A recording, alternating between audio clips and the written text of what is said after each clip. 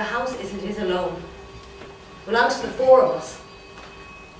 He should know that, if he was an honourable man. Andre is the one in debt. Let him do as he pleases. It's disgraceful. Anyway. You and I are not poor. I work, take my classes, give my private lessons. I'm a plain, honest man. Only a meal making porto, as they say. I don't want for anything. The unfairness of it disgusts me. You go, Pedro. You're tired. Rest. Sleep. And I'll sit outside and wait for you. I'm satisfied. Satisfied. Yes.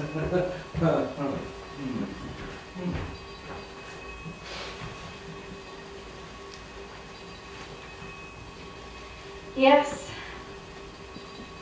Really, our Andre has grown smaller. How he's snuffed out and aged with that woman.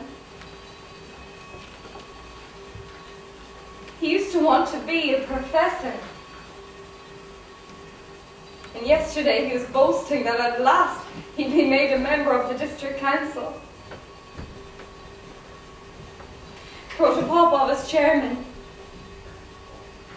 And the whole town talks and laughs about it, and he alone knows and sees nothing.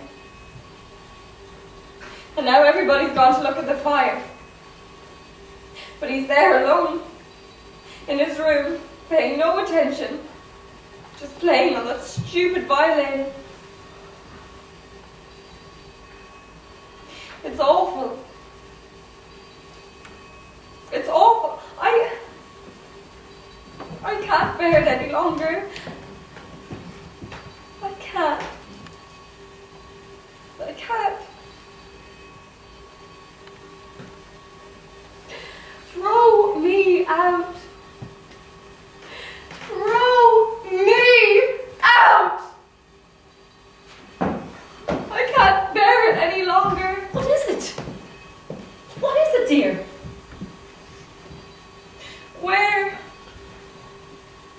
Where has it all gone? Where is it all? I forget everything. Everything! I don't remember what the Italian is for window or for ceiling. I forget everything. Every day I forget it. And life passes and will never return. And will never go to Moscow! I say that we'll never go! Don't.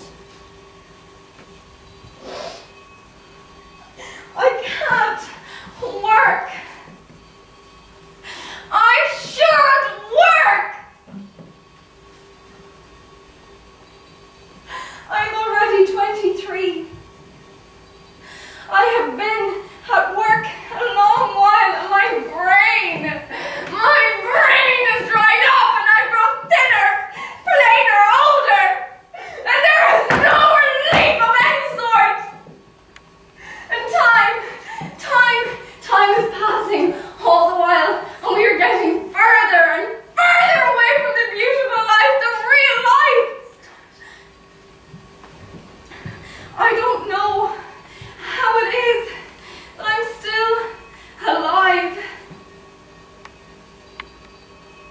That I haven't killed myself. Stop it! Don't cry. I suffer too. I'm not crying.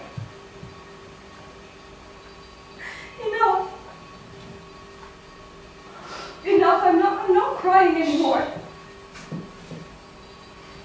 Dear, I tell you as a sister and as a friend if you want my advice. Marry the Baron. You respect him. You think highly of him. It is true that he's not a handsome man, but people don't marry for love. But in order to do one's duty. Olga. I think so at any rate.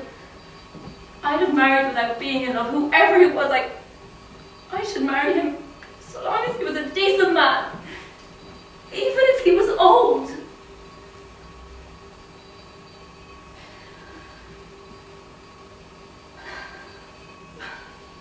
But I was always waiting until we should be settled in Moscow. There I should meet my true love. I used to think about him and love him. But it's all turned out to be nonsense. Pure nonsense. I understand everything.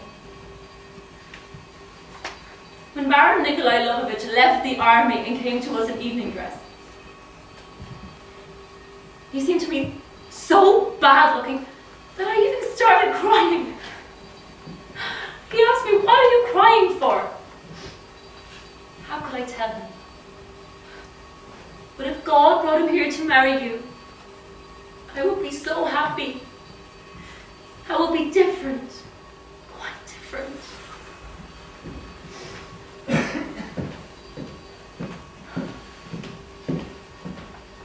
She walks as though she set something on fire. You're silly, Masha. You are the silliest of the family. Please forgive me for saying so. I want to make a confession, dear sisters. My soul is in pain.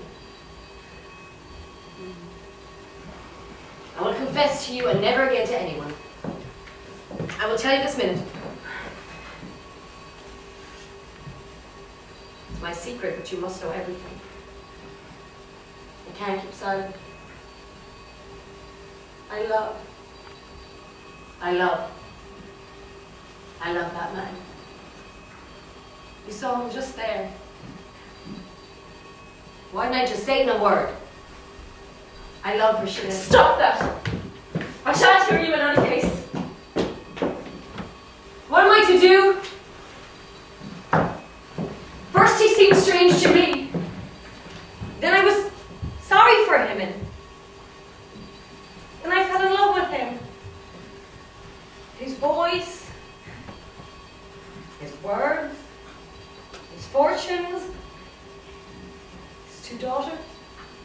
I'm not listening to you. You may talk any nonsense you like, it'll all be the same. I shan't hear you. Oh, Olga, you are foolish.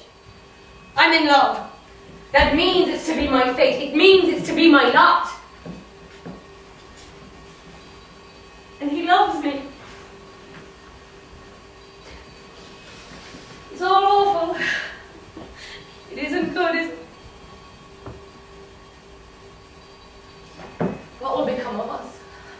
How are we going to live through our lives?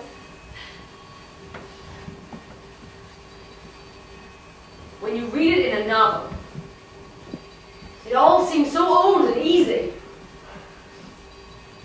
But when you fall in love yourself, you realize that nobody knows anything, and each must decide for himself. I've confessed, dear sisters, and now I shall be silent. Like the lunatics in Gogol stories, I'll be silent. Silent. What do you want? I don't understand. I've told you 10 times already, Alexander Sergeyevich. In the first place, it is not Alexander Sergeyevich, but Excellency. The fireman, Excellency, ask if they go across your garden to the river, else they have to go right round. Right round, it's a nuisance. All right. Tell them it's all right. I'm tired of them. Where is Olga? Olga? I'll come to you for your key to the estate cupboard. I've lost mine and I need to use yours. What a huge fire. It's going down now. Hang it all up.